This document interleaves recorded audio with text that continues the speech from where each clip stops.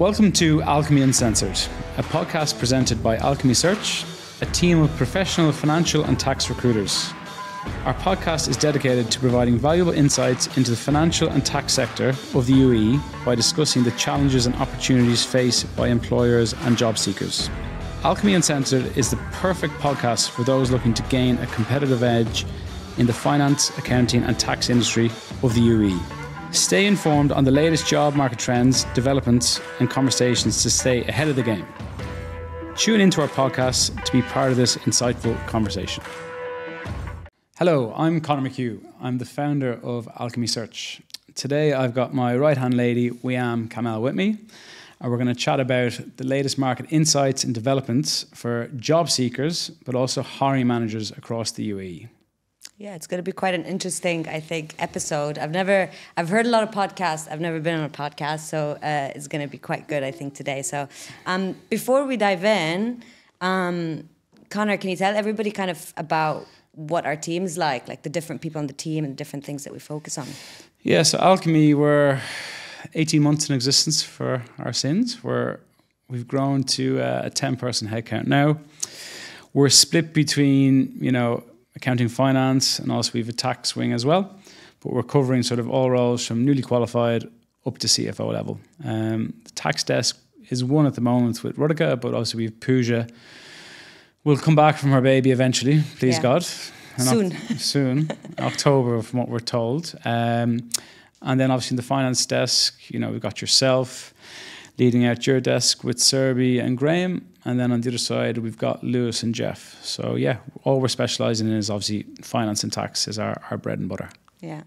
So why are we doing this? I mean, why are we setting up a podcast?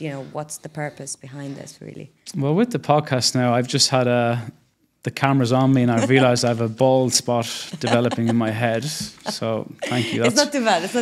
It's getting worse from what I can see. Look, the reason for the podcast is we want to grow our community. We want to grow our reach. And also we want to give back, to our network. The nature of our job is that we get the same questions quite a lot on a daily basis. So I think if we can answer a lot of the questions that candidates or hiring managers are looking for through a podcast, and I guess it's just evolving the business. We still are a startup and we're looking at ways to get the brand out there in the right manner. Reach as many people as possible. Exactly. As well Exactly. And we want to be a bit different. We don't want to be too corporate in this podcast, hence the uncensored nature. But look, we want it to be a bit of fun, and hopefully if you can help a few candidates out, that's what we're trying to do. Yeah, because there's a lot of, I think, frequently asked questions, I guess, in the job market here. So hopefully this will, kind of answer a lot of them from that perspective. So with that then, so a lot of people relocate to UAE. It's majorly, I think, an expat-driven market as well as compared to a lot of different parts in the world. So, what would your number one advice be for anybody that at the moment is, relocating or looking to get a job within the finance or accounting sector? How should they go about it? Well, look, like anything, I think you need to do your homework beforehand. Work out, how the market is. Speak to specialist recruiters, not just us. There's other recruiters in the market in the bigger firms that will have a finance accounting desk. Because you just need to, do as much fact finding as you can beforehand. Look, the reality is we write lots of articles, give a lot of content with that, but you have a big advantage being here on the ground. If you're not here, Lewis speaks to a lot of British candidates who are on 3 months notice period, and they feel they can get a job sat on a desk in London. It's very difficult because we've already got these guys from London who are on the ground who are immediately available. So that's the big difference, for a lot of newly qualified roles up to mid-level. The notice periods here are probably 1 month.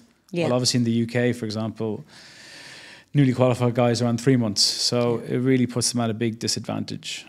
So I think, being here, doing your homework, reach out to the right recruiter. Reach out to, and then even through your own network, like people will know someone maybe in Dubai. Try and connect with the right people because they'll know people in this space. Don't just rely on recruiters because unfortunately we don't get all the jobs. That's true, don't fill all the jobs. So yeah, I think just spreading your wings, try and get as much information as possible. Yeah.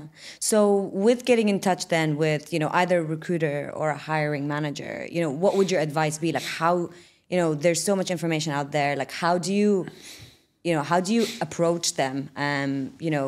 What would you advise them? Like in what kind of way should they do look, that? there's lots of things. A lot of people come out here on holidays. Yeah. So if you're going to be in Dubai, probably not now with the summer coming, but if you're going to be here later in the year, plan your trip. Say to a recruiter, I'm going to be here, let's meet. Get in with the business networks. You're going to have people from pretty much any country in the world here. So if you're from that country, try and get the links for that. Get in with the business networks, friends that know people, and meet them for a coffee. Get your name out there, because the reality is, for I think any recruiter in Dubai or people hiring, there's a lot more candidates than jobs. Yeah. So for us, it's getting the jobs on, which is the tricky part. For the most part, we should have the candidates. So you're just one of 100 otherwise. So as a candidate, then you'd need to be a lot more active than passive. You said networking, for example. So can you build on that? Like how do you go about it? Because it's quite it's hard to navigate around that, especially if you're new to the market. Where do you go? Look, if you're not visible, you are invisible. So, you're not going to be seen. And that's the biggest thing here, is that because the recruitment space is not that developed here, it's quite immature, people aren't just going to find you. It's not like you're just sat at home and you get a phone call every day for different jobs. You need to be visible. You need to get out. You need to meet people, make the right connections. Look, it's like anything. There's going to be luck involved. Yeah. But as they say, luck is when determination meets opportunity. And keep that one. But, you need to get yourself out there amongst it all. Yeah.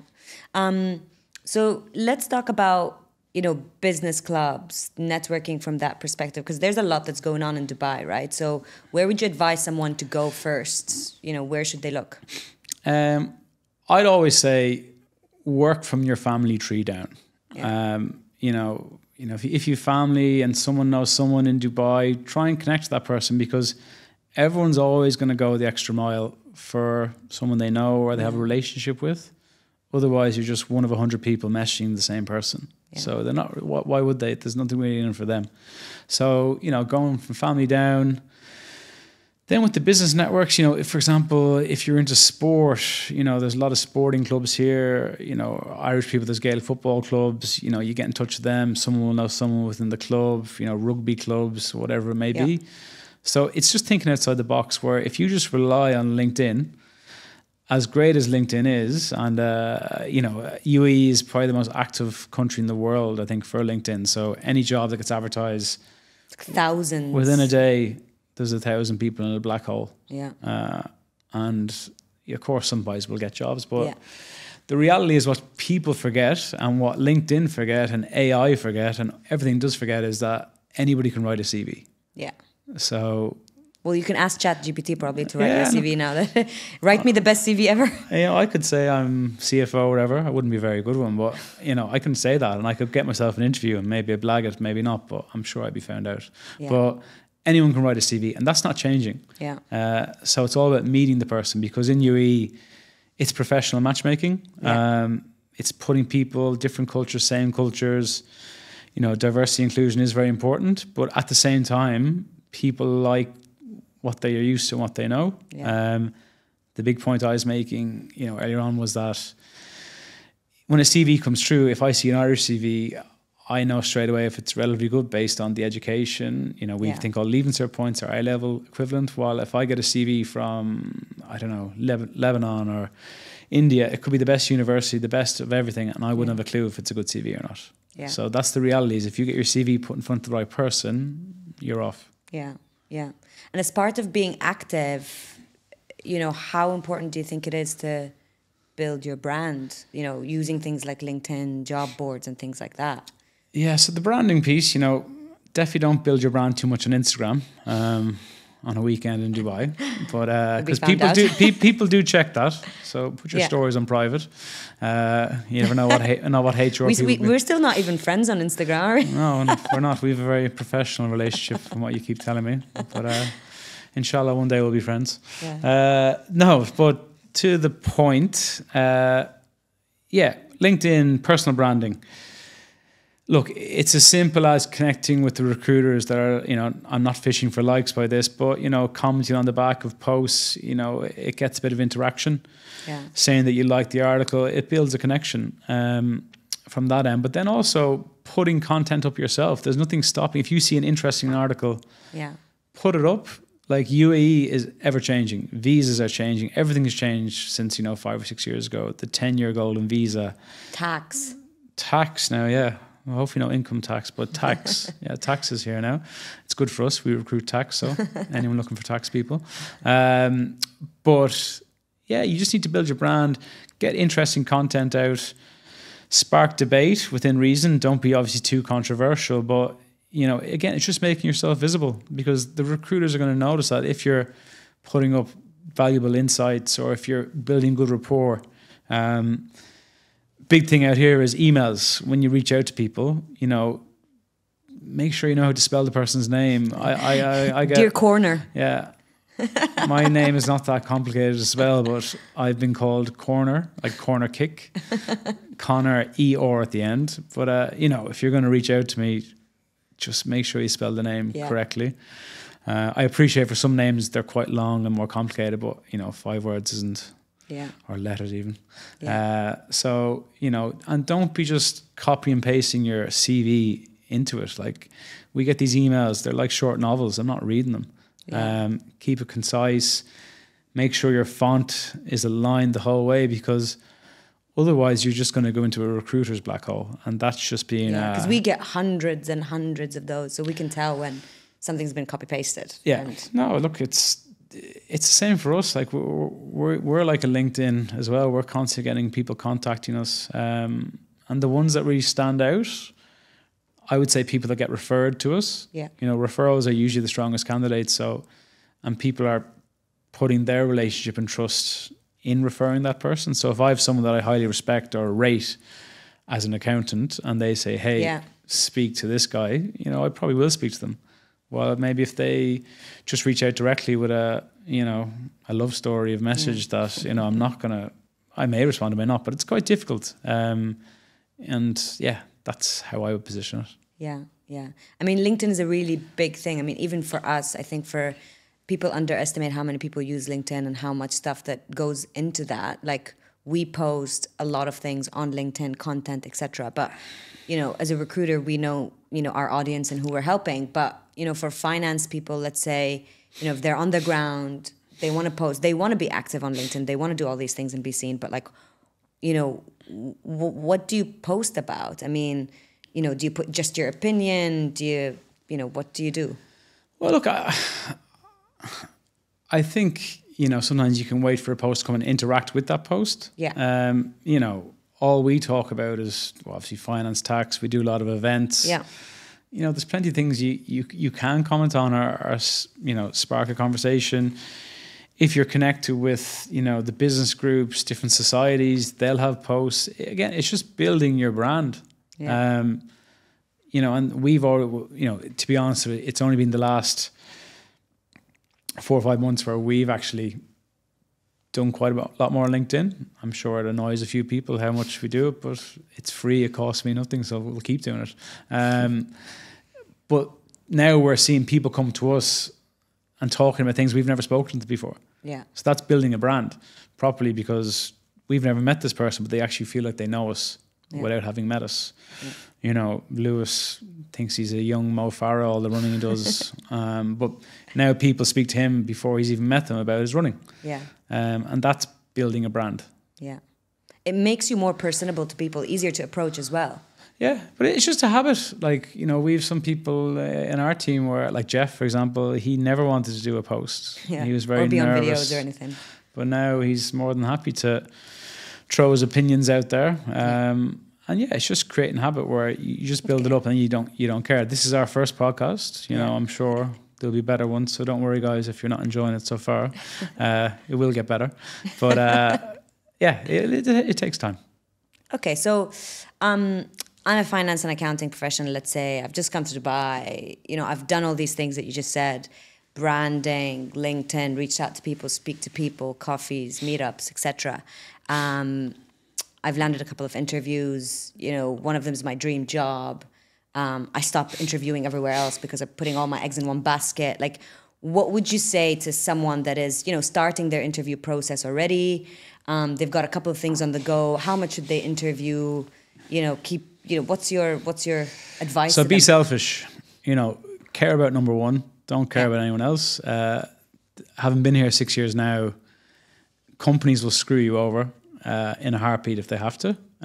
There's very little corporate governance. There's very little labour law. So obviously where we sit in the market, we hear a lot more sad stories than good stories, especially with senior candidates in the market. So, you know, what's the harm in a conversation? Because, you know, when I came out here, or anyone comes out here, if there's 100 companies, we probably have never heard of 90 of the companies. You know, a lot of our clients have never heard of before because they're in this region. It's, you know, it's 10,000 miles away from home. So what's to say they're not a good company or a bad company? Well, if you go and interview, you can then form a decision on the company. Yeah. While, you know, there's certain really big companies, well-known companies, where if you go and interview, the hiring manager or the boss or whatever you want to call it, maybe you don't click with them. Yeah. So you're just going to go with them because it's a big brand, maybe. Depends on what space you're in. But the big thing, especially for all these, you know, the majority of people that are relocating here at the moment are these sort of newly qualified candidates, mid-level candidates up to sort of FC level. They're not the finished article. They still need to learn. So what's going to get them to the next level? Would you rather go to a company which is a big MNC, but your boss is not going to develop you, so you're just going to stagnate in your career, as opposed to going to some local company or whatever, small company, where it's, you know, you're going to learn a lot. Yeah. So, yeah. And sorry, to the point is, it's leverage. So the reality of this market is, if a company can get away with saving some cash, they will, and they'll chance their arm. They'll lowball. They won't pay the market rate sometimes. Yeah. So if you've got nothing else in the go, be sure, as much as you think they like you, they'll still probably lowball you. Yeah. And that's obviously... Things change very quickly. Yeah. No, the market's changing. Everyone wants to... Because everything's culturally so diverse here, and it's not to say one culture is right, one culture is wrong. You know, there's lots of chances. And if you've got nothing else in the background, you'll be forced into taking a job. Yeah. And we've seen it happen, unfortunately. So don't put your eggs all in one basket is probably the main thing. And just think about you. It's your career. Yeah. So until you get that offer in hand, and until it's a good offer. And you've started and everything is, Because like I say this a lot to candidates as well, you know, what's harm in a conversation, like you said. So even if it's, you know, not to take on that role, like 6 months down the line, 1 year down the line, you know, you'll know that person. You would have known and added someone else to your network. And you could end up, I don't know, at what side of the table, and then maybe joining in a year or 2 years' time. But at least now you know them, that you've met them. So, well, look, I've worked with you for what, 6 years now? You always speak to people. For my sins. Yeah. You always speak to other people about other opportunities. Thankfully, they're not good enough to leave yet. Always keep your options open. So you do it to me, so... Thankfully, there's been nothing right yet. That's how you know you're in the right place. Oh. So, okay. So keep your options open. Interview as much as possible. Basically, you know, in your experience, let's say now, you know, I'm interviewing. I've got a couple of things on the go. How long do processes take? Like, you know, is it long? Is it, you know? How long is a piece of string, William? Yeah, good question. Good answer. Interview processes. So the reality is the best case scenario is probably a month, I would say. And look, of course, there'll be exceptions. There might be one that's just 1 or 2 rounds because they're desperate to get someone in. Yeah. But in general, look, things don't move quick over here. You know, things get held up. People go on holiday. Recruitment is not at the forefront of a lot of things, even though hiring managers say we want someone yesterday, but it takes them 2 months sometimes to get someone through the door. Makes you wonder. It does, doesn't it? But anyway, the joys of our job. No, look, the processes are long here. I think best case scenario is 4 weeks. You know, first round, second round, Then you might have a final round in the third week, get an offer out. But some processes can go on for 2 months. You know, this is junior to mid-level. Yeah. Senior end, it can be 3 months. Some things can go on even longer. The difference is with junior to mid-level roles, you don't need to meet everyone. You might just need to meet your hiring manager and then get the seal of approval from the CFO with a 10-minute chat. Yeah. While obviously anything C-suite, FD, you know, you'll need to meet the board, chairman, whoever it is. You know, you have to jump through a lot of hoops. And this is the big thing, because actually I have a good friend, a CFO guy was interviewing, went through 6 rounds of interviews. Everyone told him he's getting the job. Then it got to some guys at the end of the process and they said no. And it was because, you know, maybe not the right nationality or fit. And that's just the reality of this market, which probably doesn't happen anywhere else in the world, where sometimes one voice can just ruin it for everything. So, you know, the point is nothing's done until it's done. Yeah. You know, we've even had offers out and then they still pull the offer. Yeah. Nothing's done until you're sat in that seat. Yeah. You know, and we can send the invoice. But no, nothing is done here, because even if you're told you're getting an offer, you might get it for a month and then you mightn't hear back. Yeah, approvals and inshallah and all that jazz. So yeah. So be patient. Be patient, but at the same time, cover yourself, because of course, if you're in a process and you have something else in the go and you get an offer, we can use that to push the client to get their finger out. Yeah. Has another offer coming on Tuesday. If you don't move, he's going to be gone. Yeah. Or she. So use it to your advantage. Yeah, definitely. So let's say, for example, that, you know, someone now is interviewing and they've got a couple of offers. Like, how do you think someone should make a decision on these offers? Because you end up with, you know, 2-3 different offers. You know, do you speak to the market, due diligence? Like, what do you do? How do you make the right choice? Is there a right choice? No, because there's never a right choice, because you never know what you go into until you're in it. Yeah. At the end of the day, every company is going to say they're great. Yeah. You know, if you go to an interview, you've never been to an interview where they say this place is a complete mess or a shit show, so to speak. Yeah. So that doesn't happen. I'm here 6 years, I still haven't heard it. So my advice when you get a couple of offers is, the first question you should ask yourself, money out of the equation, what job do I want? If everyone was offered the exact same, what job would I be leaning towards? Secondly, because a lot of guys get blinded by cash here, a lot of companies, they throw on the old golden handcuffs to get people in the door. Yeah. And then they're like not a slave to the company, but you know, they're working. These are the guys which I get phone calls a month, 2 months later, I'm working every hour under the sun. I don't see my family. While for 5K less a month, they'd have that work-life balance. So, and that's tricky, I get it, to know without going into the job. Yeah. But when you have a company where there's people there for years, the finance function's pretty settled, they're probably staying there for a reason. Yeah. There's certain companies which it is a bit of a revolving door. Stay clear of them. Like, if you go do your homework, check their LinkedIn, how long are they in the job? Because if you're sat in front of someone, they're like, we're the greatest company ever, blah blah blah. They're only there 4 months. Like, yeah, I'd say yeah, mate. So, you know, do the homework on them and take in, like, what's the growth? Like, oh, it's well and good. You want 30. These guys are offering you 35, but then there's no growth in the role. So you'd be stuck on 35 for another 3 years. Yeah. Well, you get a job at 30, promotion after 12 months, you're on 33. Yeah. And 18, you're happy. And you're happy, yeah. Trust me, I feel like a shrink sometimes.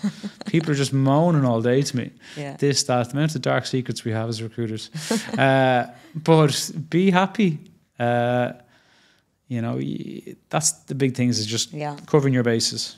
So let's talk a little bit about seniority, like junior roles, mid-level candidates, you know, senior candidates, because we get this often as recruiters, candidates wanting to make a move from outside the region, never been here before, wanting to go from, I don't know, like a finance manager or senior finance manager to a finance director or CFO role, because, you know, they've worked in London and they've worked in developed market, or so they know what they're talking about and they want to come to the region and get a promotion. Yeah. So look, the reality is, and people from these parts of the world, like, there's a lot of entitlement outside the region, Irish people included, that come here and they think that the dog's, backside and they'll get any job. It doesn't work like that.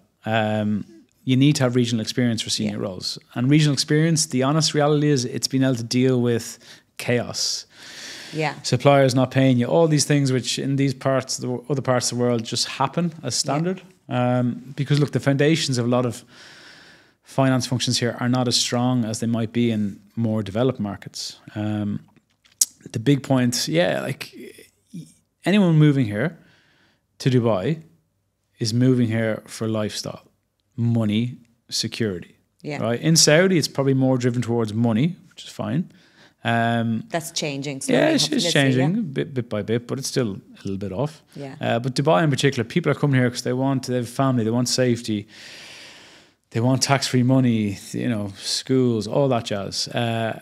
So what's the point coming here if you're going to be working every hour under the sun in your first 6 months? Yeah. You want to take a job which you can do, because the reality is, put it simply, if you're an FC, if you're back in Dublin, your next role will be FD. You come out here, you have those expectations, you might get through a whole process, and then you miss out on it. They're like, oh, you're great, but you haven't got regional experience. Okay, fine. You're not going to get the role. Yeah. So why don't you just take a sideways move, FC role? You'll still be earning more money because it's tax-free. You know what you're doing. You can get settled. You can enjoy Dubai, get your kids settled, family settled, your wife or your husband, get them settled. Because, you don't want to be dealing with all that stress of if they're unsettled and you're unsettled, because it's very stressful. What people don't tell you about, UAE is that the job market is quite unstable, that you can lose your job quite easily if you're not performing. And if you take a big job, there's no governance here, but that's the reality of here. While in other markets, it's very hard to get rid of people. Yeah. In Ireland, UK, it's very hard to fire someone. Yeah. While, here, I could fire you now if I wanted. Please don't. Please don't. But we're not going to do that. But my point is, it's very easy to do it. So again, take a role which you can get yourself settled. The first role might be the dream role. Second role is the career role, I would say. Yeah. So, and then timeline wise, like for example, when is the best time do you think is good for people to move here, look for jobs? Is there a specific time? Yeah, it's interesting because we've written articles, and I always say after the summer is good. Yeah. Basically when the kids are in school. Yeah. So to put it simply, kids, I think it's late August and then they get off in June.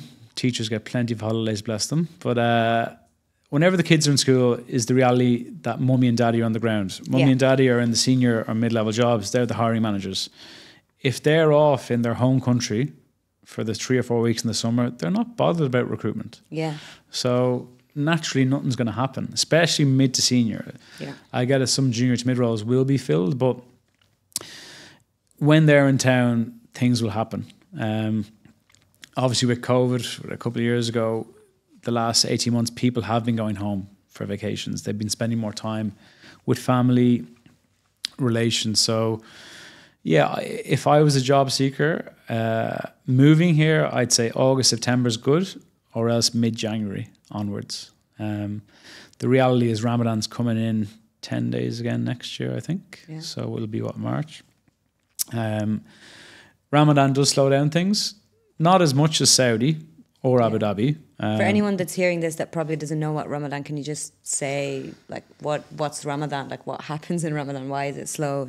Well, just because working hours firstly are reduced. If you're a practicing Muslim, you're not eating or drinking during the day. So, and the expectation is maybe not as much to do on things. And of course, people, even candidates, they don't want to be interviewing at 1 p.m. without any energy and stuff. That's the thing. It does get kicked down the road a bit. And we've seen this in our numbers.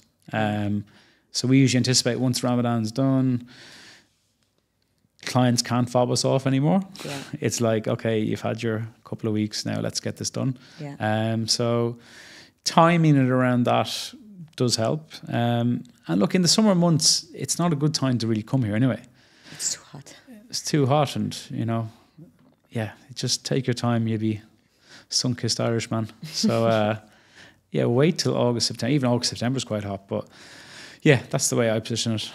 Okay, so with reaching out to people, candidates, reaching out to hiring managers, to recruiters, etc. Like, what do you think is the best mode? I mean, like for you, for example, is it email? Is it LinkedIn? Or what's the... WhatsApp. Well, I think when people reach out to me, I try to get them on WhatsApp, usually. It's the easiest way to stay connected. Everybody has their head in their phone these days. Yeah. And it's interesting, I'm not sure other people are listeners, but I very rarely write an email on my phone, send an email, but I'll always WhatsApp on my phone. It's always scary to write an email on your phone. I don't know. The chances of messing it up is like a lot higher. Just sit on the laptop and... There's something in the subconscious which, and then at the same time, I don't have WhatsApp on my laptop, even though I know other people do. Yeah. So it's just one of those things. So people are always on WhatsApp. Yeah. It's a great way it's more casual, you get information. So a lot of our feedbacks will be voice notes to clients, to candidates. And it's just easy to stay connected and be visible, because as I said, if someone keeps at me, I know they're looking. Yeah. I know they're active still. Yeah. And if the dream job comes in, if I know off the top of my head 3 or 4 people that are perfect I'm chatting to on WhatsApp, I just message them, hey, interested? Yeah. Done. Yeah. No LinkedIn, nothing. Send the CVs, might make the placement, as opposed to putting out an ad, having everyone... And then swifting through it. Having everyone interested in the world for the role. But yeah, well... Because I get this all the time as well. Like sometimes someone will have my number and they'll call and they'll just start talking. Like I have no idea, who they are, what their CV is like. And the answer is always the same. Can you send me the CV? And, Yeah, look, we all get those calls as recruiters. Like without seeing the CV, it's very hard to formulate an opinion. And look, I get it. Some people are... unfortunately in desperate situations, and they get a number and they call it, and I get that. That's fine, but just reach out on a WhatsApp. I'd probably be that person, to be honest. I'd just pick up the phone and just call. You'd be quite annoying, all right, yeah. Yeah, put your Arabic English persistence. Persistence beats resistance. But no, it's trying to make the right connection. As I said, referrals are really big. If someone refers someone into me, I will definitely always look at it, because then it's an awkward conversation when I bump into that person again. Yeah. But just structuring things in the right way. Yeah. So you said a little bit about Saudi. We talked, quite a lot, I think, now about Dubai as well. For someone that's outside the region, or some people that are in the region right now as well, like, what are your thoughts on what's going on in the job market in Saudi, Abu Dhabi, Dubai? It's hard to say which is best. I think there's a different answer for different people and what they're looking for. But, what do you think about the recruitment markets over there? Should people be open to it? Should they go? What's the comparison? It depends on, your personal circumstance. It depends what you're motivated by. If you're motivated by just cash, go to Saudi. Do your couple of years there, make as much cash you want, because it's hard to spend the money as well. Yeah. Well, Dubai, it's quite easy to spend money. Abu Dhabi's more conservative. Like we do, obviously not a lot in Saudi, but we do a bit. Yeah. The market there is quite challenging for candidates and clients. But look, it is it's massive. Like Saudi, if people compare Saudi to UAE, it's like comparing Ireland to England, for example. Like it's a lot bigger. There's obviously a lot of great things, initiatives that are happening there, but the reality is it's still a good few years away getting to the UAE level of lifestyle. And that's fact as far as I'm concerned. So, Dubai has really boomed, I think, the last year or two. A lot of hiring done, but the reality of the market for anyone who's not here is that Abu Dhabi obviously has the cash. They have all the money. There's a lot of investment. There's a lot of opportunities. If I was a senior finance person, there's probably going to be more for you in Abu Dhabi. Yeah. The government, sovereign wealth funds, there's a lot of new companies setting up there with a lot of money behind them.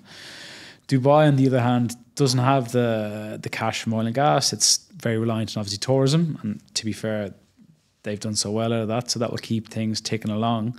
But the challenge, every candidate emails, "Hi, Connor, I want to come to Dubai. I want to work for a big multinational company. Sort me out. I was like, the reality is, it's Dubai. If a role gets advertised in MasterCard or Visa, CFO, FD, it'll have to go through their own intranet. Yeah. It'll go all around the world in their offices. Anyone who's very good and is in a position where they go, of course, they're going to put the hand up for Dubai. Yeah.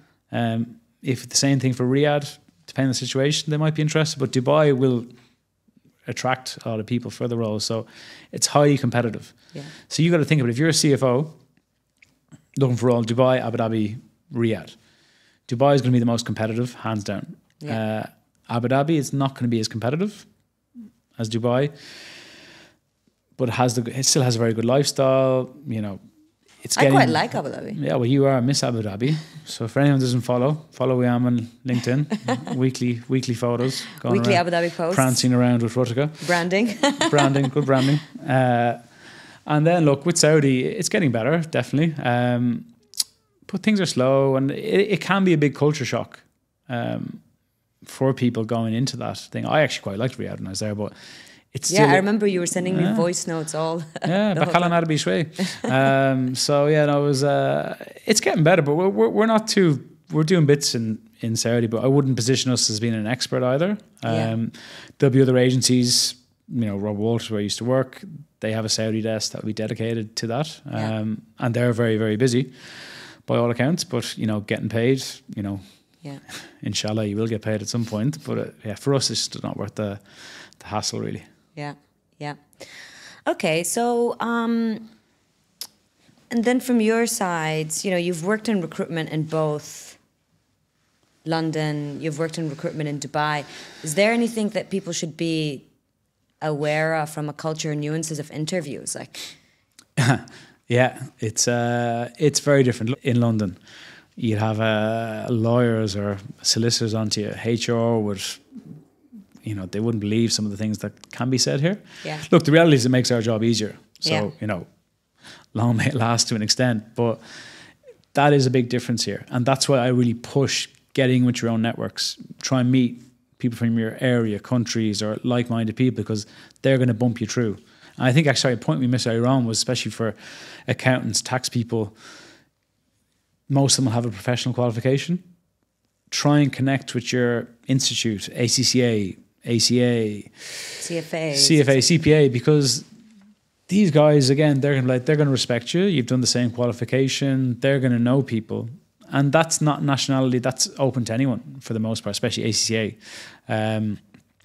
ICAW, English and Wales. So get in with these people, because they're going to know hiring managers. And again, that's like a referral pushing you through the door. So yeah, get in with those people, because it's just skipping the queue. Yeah. So what else? I mean, handshakes, you know, things like that, just culture and nuances during the interviews. So COVID is halas, so you can handshake now. No fist bumps. No fist bumps. Lewis fist no bumps. High fives. No high fives. No wet. Although if you're high fiving, you should just shake it. No wet fishes. Yeah. Yeah. Handshakes, they're back in. Super cool. So yeah, handshakes, good eye contact. I guess sorry, if you're interviewing any government companies, if it's a female Emirati, you do not offer the hand. You know, unless they offer the hand to you, then shake hands. If not, just. Yeah, this is quite important, I think, just because. Yeah, little things, especially if you're new. I didn't know things, that until I came into the region. So, you know, let them lead. But yeah, look, handshakes, and have questions. Like for candidates, it's a two-way street. You know, they need the person as well. That's why they're interviewing. Like candidates sometimes go into the interviews with they're at the mercy of the hiring manager or the company. Have questions for them. You know, there's one thing you can control before an interview, and that is questions you want to ask them. Yeah. Because hiring managers, you don't know what's going on in their life. They could be going through some personal stuff. They could be swamped in work, and they're just doing this because their boss told them to do the interview. Yeah. So if you just answer with the same generic questions, I'm here, I want to be here, blah, blah, blah. Grand, the same questions, same answers to the next person. Well, if you ask questions, they have to engage. They have to stimulate their mind, per se. Like, these are all the things which they're not going to be doing if you're just asking the same answers to everything. So Yeah. have questions, push back on them, say, why are you here? Oh, I seen you're in the company. Why should I join? Yeah, I mean, but again, and maybe that's for a second round. Don't go all guns blazing in the first round. But you know, at the same time, if you do the homework on the hiring manager, I've seen you've been with them 5 years. Why have you been with them 5 years? Why have you stayed? Oh, you're with them 3 months. What's it been like? Get them talking. yeah. It's a two-way street. Like I always say to candidates before going to an interview, candidates are always in the mindset like they're being assessed, but they should also assess the company because it's a two-way assessment. I mean, if you don't like the way that the interview or the company is, then, you know, why should you... Do you remember when I interviewed you? It was 15 minutes. Not even. You just told 10 me. minutes, 10 you minutes. just told me you like eating fire. Fire. What was it? Fire performer. That was it. That was done. And you like to go out. And we shook hands. Shook It's a firm hands, handshake, yeah, though. very firm handshake. But yeah, look, it's two-way street, and that's why if you don't ask these questions, you can prepare these questions, build up the rapport, and then go from there. But Yeah. people got to remember, an interview is a 45-minute chat. Yeah. You're not, for the most part, you're not doing anything with the job. You know, all the skills in your CV, you're not really showing them. It's a chat. Yeah. So if you're more confident going to an interview, of course, there's a better chance you get in the job. I've never heard a person get an offer. Feedback, very, very insecure, very introverted, doesn't speak, nervous, mumbles. Yeah, we're going to offer them the job. Doesn't happen. So, and that's to the earlier point, interview as much as possible, because the more you interview, the more confident you're going to be. The more confident you're going to be, the better you come across, and it improves your technique, especially for accountants and tax people, where a lot of their work is behind a laptop. It's behind what they can do in Excel, pivot tables, all the good stuff, which you can't assess from chatting.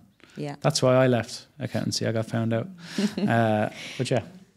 You were better in front of the camera. Yes, it was a good interview. It was a good interview, I think. But yeah. So there's like a lot of cultural nuances, I guess, like between, you know, the differences and in the job market processes. So let's turn the tables a little bit from candidate side to sort of employer side. The hiring managers. Yeah. Can we just dig into that a little bit? Like, you know, what are they doing wrong? Like, what are the things that some employers do wrong that, you know, ultimately costs them the best candidate that's in the market? Well, let's start with positivity, because we have some great clients out there, and thank you for your support. The good things they do. Yeah. Look, just good processes. The biggest thing... What's a good process? Okay. What does it look like? Okay, a good process is giving feedback on a timely basis. Yeah. Okay? A lot of companies seem to think that they can interview someone and then take 3 weeks to give feedback. The candidate's gone. And if they're not gone, they're not interested. Yeah. You need to show them love. Like, anyone who's hiring, put yourself in the candidate's shoes. Don't hear back. I love the job, but I haven't heard back from them in a month. Yeah. And then eventually they get back. But then some other processes has went through quickly. They'll keep me posted. They're probably going to take that job. Yeah. Look, it comes back to the point, everyone thinks they're great. I don't know if it's a UAE thing, but there's definitely that arrogance with a lot of companies where they think people should be lucky to be working for the company. Yeah. So feedback. Dubai in particular is very small. Abu Dhabi is even smaller with regards to the companies, the reputation. The biggest mistake companies make, if you have 5 people interview, only one of them can get the job. Yeah. So you still have 4 other people with an opinion of you personally and your business. So if you just neglect 4 people, don't give them any feedback, and especially mid to senior people, because, you know, we sometimes get roles, and if you approach a candidate, they'll be like, no, I don't want to work with them. I've heard about them. Because people talk, you know, I went through 6 interviews. They gave me no feedback, ghosted me, chasing the HR manager, no update, chasing the recruiter, no update. You know, that's probably 6 hours of their life they've given to get nothing in return. Yeah. So again, look, how long does it take? No, we're not going to proceed because of X, Y, Z. You know, people are big. You know, they're grown-up people. Like even recruiters sometimes, even with my team, it used to be always the thing that you'd be nervous about giving bad feedback that to a candidate they didn't get the job. You know, you didn't get the job because X, Y, Z, and you're nervous before the call. Yeah. And then when you speak to them, like, thanks very much for giving me that. Yeah. I really appreciate it. Yeah. As opposed to ghosting them, which is a million times worse. Yeah. So, you know, these are the little things which, you know, people need to hear, and it's how they develop. And the big thing with interviews is that if you don't get feedback, we can't advise the candidate how they can get better. Because some people are just bad interviewers. Like they don't know what they're doing wrong. Yeah. To get it, they're asking, like, you know, some people say they talk about money straight away, and actually hiring companies, you know, ask. We've had so many, and this would only happen here, where we've had a hiring manager say at the end of an interview, "What's the least amount of money you'll take to join?" You know, how does that make someone feel? Like, how can someone even ask that? Like, basically, what's the least value I can get you for? Yeah. You know, we're in the middle to negotiate these things, and yeah, those things are just, so no-nos are, you know, not giving feedback of any sort, give it on a timely basis, have a bit of manners. You know, manners cost nothing. If someone goes the effort to meet you, speak with you, travel to your office, take time off work, especially Abu Dhabi, if they drive an hour down the road. We've had companies in Abu Dhabi where a candidate will go the whole way down and then they don't show up for the interview. The hiring manager says, "Oh no, we'll reschedule the interview." You know, well, jokers. So these are the things which the reputation, they just don't care, and it will eventually come back when they're struggling to get the talent, because it's very easy to hire people when everyone's out of a job. Yeah. The reality of the market now is that majority of people are in work now. Yeah. A lot of people that unfortunately may have lost their jobs have left the region. Yeah. There's people coming in still, I get that, but it's a very different market now where when we approach candidates, they're in jobs. Yeah. And yet hiring companies still think they can offer COVID level salaries. We'd one the other week. I won't go into that now. We won't disclose the name of them. But they were making an offer of something that someone would get 3 years ago who was out of a job. The times have moved on. You know, cost of living, all that, petrol, inflation, all that stuff. You know, and the price of property in Dubai now is booming. So all these things are pushing salaries up. Yeah. You know, you're always knocking on my door looking for a raise. And Bernice. So like these things then don't, I mean, how do you see it different to what's happening, for example, in a developed market like London? Like, you know, are we treated differently? Are people, you know, the process different from that sense? Well, I always say common sense is not very common in this part of the world. Because it's so multicultural, and this is the biggest challenge I found when I came here. You could be in a room with a Pakistani guy there, Indian guy there, Australian guy there, and a Lebanese guy here. Everyone will have a different view in life, and everyone has some rights, some wrongs, different experiences. Yeah. You know, the Pakistani guy might look at me and say, "Why do you drink 5 pints? You know, why would you do that? Doesn't make any sense to me." Yeah. Well, obviously in, you know, sort of European culture, there's, you know, people have drinks, and then I'd look at him or her and say, you know, "Why do you have 5 wives?" Yeah. You know, it's 4 wives. One would be four wives. Five is not allowed. One would be painful enough. Imagine listening to 5 and moaning at you. But again, everyone's different, and that's how processes are different here. How people are treated here. Like, unfortunately, you know, there is some times where people are very rude, and that's across the board. Not just you know, Europeans can be just as bad as anyone, the way they can treat some people here. So there is that challenge, I think, where in other parts of the world you just can't say those things. Yeah. Like, also, I think the biggest thing for hiring managers, like, you never know what side of the table you're sitting at as well. So, you know, all these things come back and, you know, they get you, they backfire if you're treating someone in a certain way, like either a candidate or a recruiter or a supplier or whatever it is. Because, you know, some point down the line, things also change. So, you know, it's quite interesting how the tables turn, really. Yeah, look, karma's a bitch, as they say.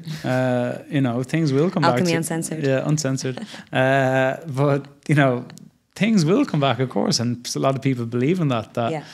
You know, just treat people good, you know, for the most part. And I'm no angel the best of times, but it's you know, it's all about respect, because it's such a small market. Like, people know everyone, especially in certain industries. They all know each other. When we recruit for law firms, they all know each other.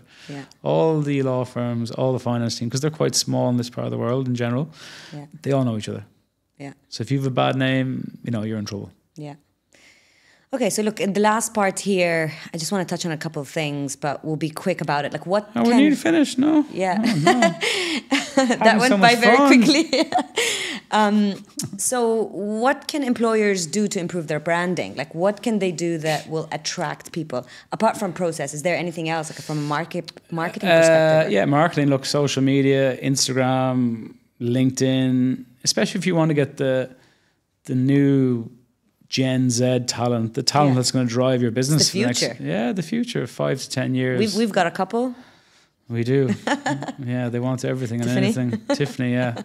Tiffany is our social media guru.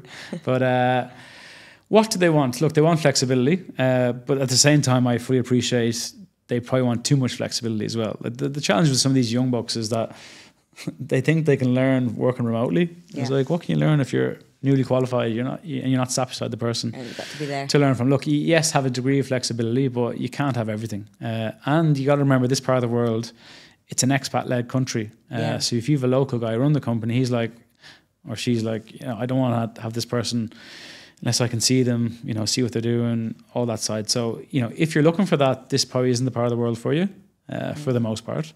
But branding, simple things, sports and social. The biggest thing I've noticed, when I came in here initially, is that not everyone wants to go for beer on Friday night here. There's not that culture of, you're out Thursday night for beers with your colleagues. People have different interests. Some people don't drink. Some people do. They do runs, yoga. Yeah. So you have to be able to do these other, points with your staff. And I think sports and social clubs are always really, really good. Monthly events. Building the team bonding is so important, because I think a lot of people treat UAE as a transactional work relationship where you go to work and you leave. Yeah. You don't hang around. You have a parking space. You're gone out the door or whatever time it is, and then you see the person again on Monday. And we're not trying to say we need to have little clubs of people. Yeah, but some people like that, I guess, as well. So yeah, but everyone's an expat for the most part. So people are usually more open to meeting and having a bit of crack as well. Yeah. So hopefully this was really helpful to a lot of the people in our network, etc. But I just wanted to, this is an opening, I guess, to all the episodes that we're going to be doing and podcasts and stuff. So what else is on the books? What other podcasts are we going to do? It's going to be incredible. So make sure you tune in. Okay, we're going to have.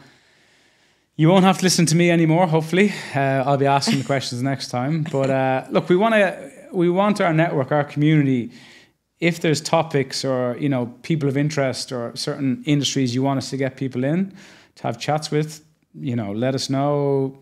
LinkedIn message, say hi corner, it's a joke. But reach out, ask. We're going to get, because we're obviously just specialised in the sort of finance, accounting, tax space, we're going to have tax professionals in. We've got one already lined up. Roderick will be doing some chats as well. So tax will be covered. Obviously, Wiam's more in the corporate finance space, restructuring people. Obviously, Abu Dhabi we're going after. So we'll have our neighbours down the road in for a few conversations. And, with the rest of the team, we want to get CFOs in. We want to get women in business in. You've built up a pretty good network there as well. So it's not just going to be all corporate, but just stuff that's happening in the region. And hopefully we can have a touch point for everyone. So if it's a case you're a tax person, maybe you're not as interested with the CFO chat or vice versa, or if you're a finance person, the tax piece. But we want to make sure everyone's included in this. And look, it's going to keep evolving. This is the first one. We've got through it. Thank God. Thank God. We made it, baby. But, hopefully we'll have many more. But inshallah. We want, inshallah khair. That will have plenty of more. I'll have to get you one where we speak Arabic then. Yeah, والله يهمك مش مشكلة حبيبتي. ما سلامة. But yeah, my Arabic's getting good buzz. So look, we wanted to make it interactive, fun. We wanted to be a bit authentic. Yeah. We don't plan to do much editing. And make some good new connections. Yeah, hopefully this was one of many good starts. So. Really good. And also, guys, make sure you please sign up on our community page on our website for the various areas. Yeah, we've got women's page, health page, golf page. One day we'll have a men's page. No, never. So make sure to sign up to and it's on our website, Alchemy Search, so you'll be able to find it. And keep an eye out for our next episode. and our first guest. Well, thank you for coming today, Wiam. Thank you so much. It's been a pleasure. I loved it. My first podcast ever. Yes. Okay. تشرفنا معرفتكم. شرفنا والله Okay. حبيبي. والله. Bye bye.